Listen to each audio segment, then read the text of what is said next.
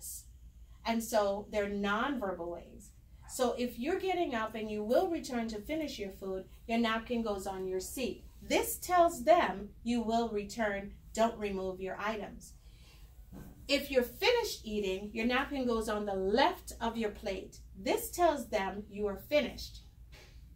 If all of a sudden you decide that you're just going to do you, and you have to go to the restroom, you're enjoying your food, you have to go to the restroom or take a phone call, you'll be back to finish, and you drop your napkin here, and when you come back, it's all gone, that means you've told them you're finished.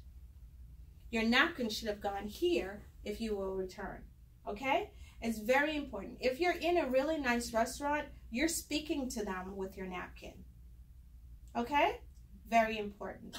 If the salt and pepper are on the table, and someone asks for the salt, they get the salt and pepper together.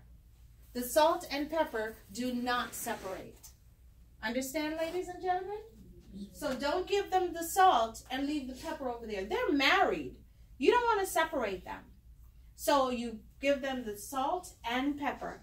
If they say, I only asked for the salt, well, proper etiquette is to give you both. That's a little teaching moment, okay? So salt and pepper stay together. If something is being handed to someone, let's say the mashed potatoes are over here by you, and you ask for the mashed potato, you then ask, may I please have the mashed potato? Courtesy, politeness, and tact are very important at the table. In general, in life, but especially at the table, because you're not supposed to reach over anything. You're not supposed to reach over anyone. You're not supposed to get up and reach for something yourself. At the table, when you have other guests, you need them to hand things to you.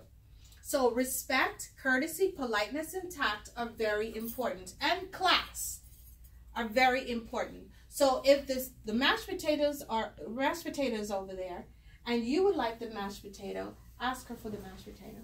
May I please have the mashed potatoes, please? You already said please. So you said please twice in the same sentence. So may I please have the mashed potato? That's it. Okay?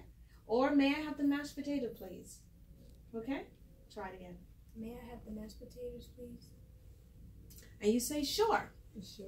Okay, now, the most appropriate direction to hand something to someone is to the right, never to the left.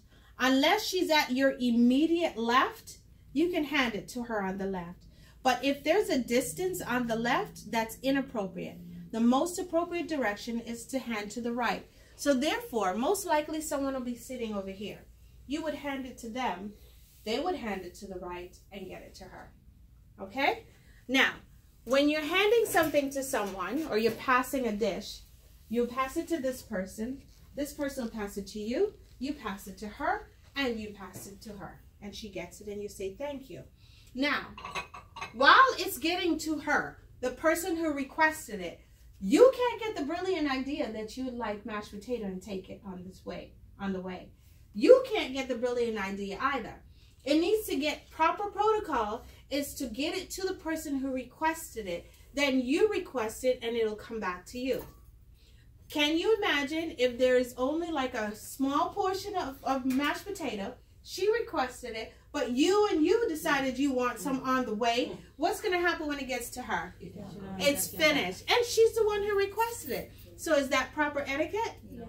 Absolutely not. So being patient and respectful is very important when you're dining. Not when you're eating, when you're dining. Okay? Got it, ladies?